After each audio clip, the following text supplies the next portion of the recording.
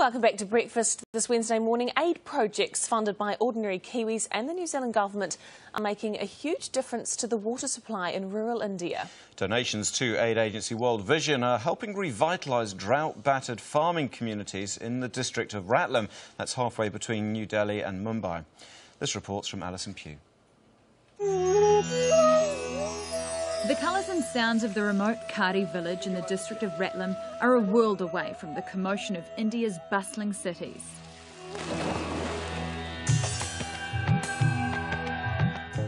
Life in rural India is full of music, dancing, family and festivities.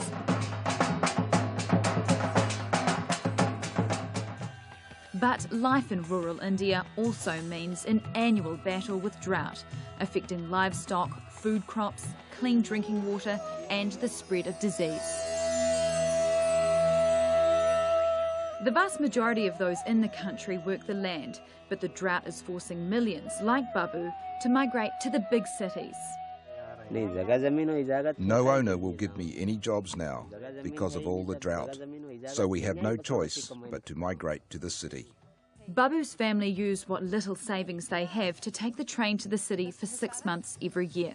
His young children unable to attend school. Who will give us admission just like that? And in 2 years, his youngest son will also join the workforce. The constant movement takes its toll, disrupting both families and communities. Often disease, including HIV, is brought back to the village. They are more prone to epidemic diseases like HIV, and they come back with these kind of infections. But things are looking up. The last few years have seen massive changes in the Ratlam region. World Vision's working with villages to establish new ways of preserving and storing water. Agriculture in Ratlam now looks like this. The enhanced water supply has a ripple effect on the region as a whole. They've installed several large-scale dams, which mean rainwater is accessible year-round. Local villagers all pitching in. It took 60 days to complete the whole work. The people of this village are very cooperative.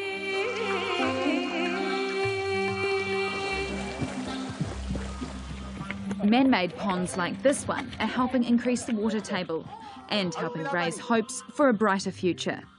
Now because of the lake, we're able to sow a lot more crops and we get a big harvest, so we can eat better too. New irrigation is turning what was barren land into lush fields, and localised pumps mean women no longer need to walk several kilometres for drinking water. Girish Christian's a local legend. He's worked in communities like this for 25 years and has watched firsthand the difference water has made. Before make the pond, this well is empty. No single drop water in this well. But after construction of the earthen dam, means pond, the well is recharging automatically. And with more crops and greater output right throughout the year, the local markets are booming.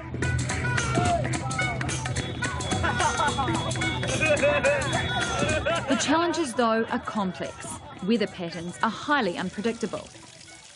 Although annual drought has always been a reality for people living in this part of India, it's now climate change that's really disrupting the way people live their lives. Drought seasons tend to last longer, weather's much more unpredictable. Today you can see it's raining, yet the wet season should have finished more than a month ago.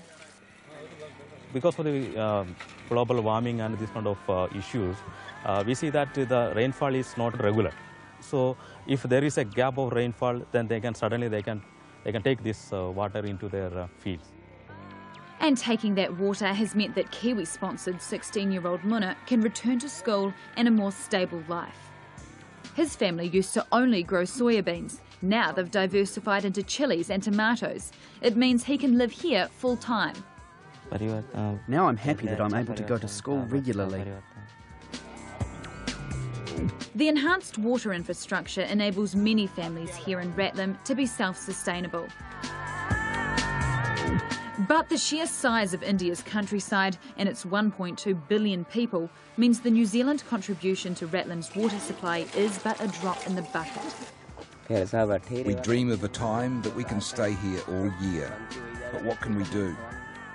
And millions, like Babu, still have to go elsewhere just to survive.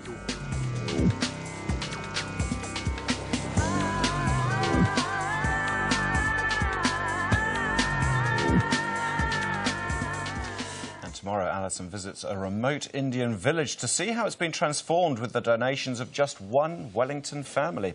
If you'd also like to help the children in these rural communities, you could sign up for a sponsorship or even buy one as a gift for Christmas. Just contact World Vision on 0800 800 776 or www.worldvision.org.nz.